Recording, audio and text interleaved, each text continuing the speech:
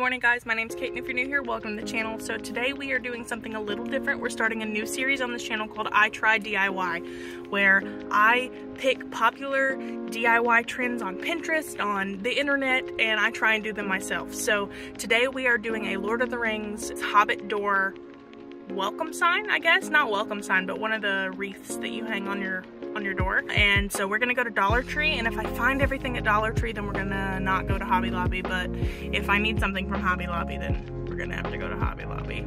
Come on and let's go see what we can find.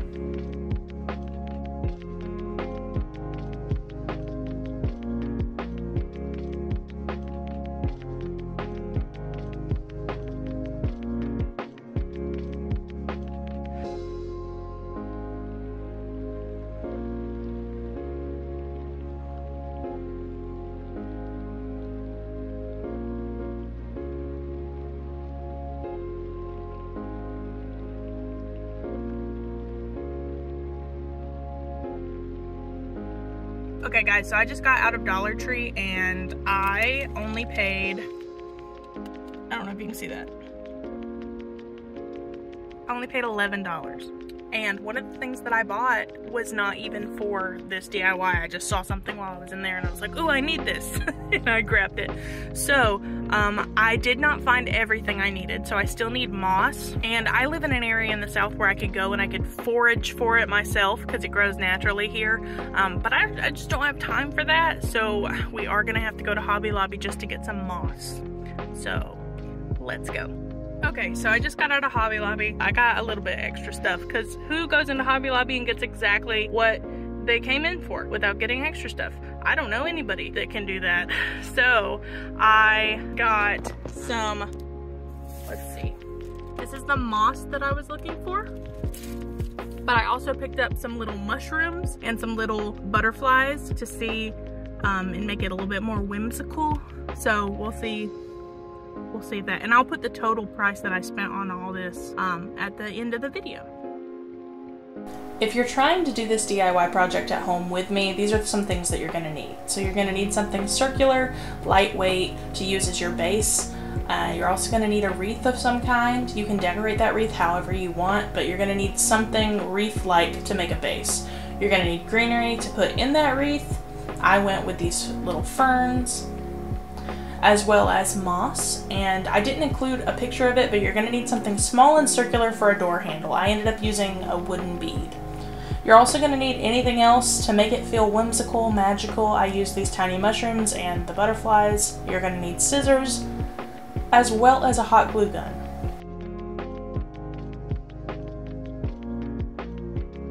And of course you're going to need brushes and paint. You can use whatever color paint you want. I went with a typical green, but you can use literally any color you want.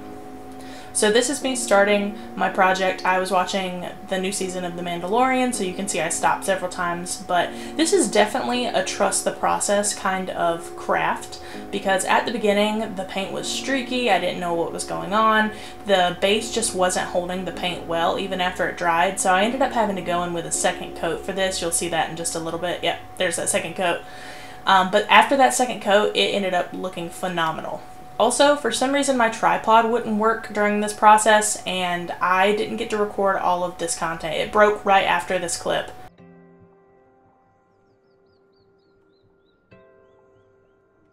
So I tried to go in right after this and make it look very wood-like it was planks of wood, and I'm sorry you guys didn't get to see that, but I put the little sign that Gandalf puts on Frodo's, or on Bilbo's door. Sorry, Lord of the Rings friends are gonna come for me for that. And I'm putting down the little wooden doorknob right now, which is just a wooden bead. And I know it does not look centered. It's the angle that the camera's at, because I checked and double checked before I glued this thing down.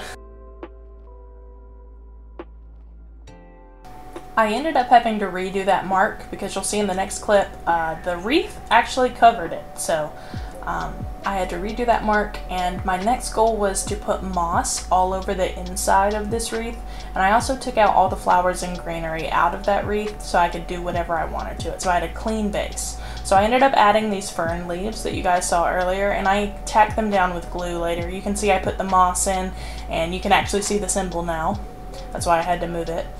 And then I added the butterfly and the mushrooms to make it a little bit more whimsical.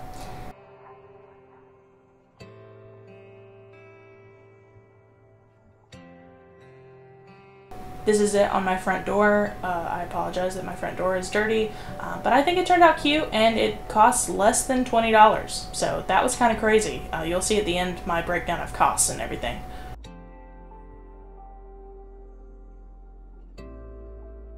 Hey guys, so I had some problems with this wreath situation. It is now day 2 of this project, and I had to replace the butterfly because it died. Not really, but I was moving it, and the butterfly, the wings are made out of feathers, and the wing just snapped right off. So I had to replace the orange butterfly with a white butterfly, and then my tripod wouldn't work. So a lot of this, I didn't get to record exactly what I wanted because I wanted to show you guys the process of me doing the whole entire thing. But my tripod kept falling and I couldn't figure out how to fix it. So a lot of this will be me telling you what I did and then showing you after the fact. But yeah, this is the final product. So I probably spent $20 max on this from the stuff I got from the Dollar Tree, and then the few items I got, the butterflies and the little mushrooms that I got from Hobby Lobby. So with that being the most expensive thing, I probably spent about $9 or $10 at Hobby Lobby, and I spent about $11 at the Dollar Tree, but that $11 also included several items that were not for this project. So I'm gonna say around $20 to make this DIY Hobbit wreath.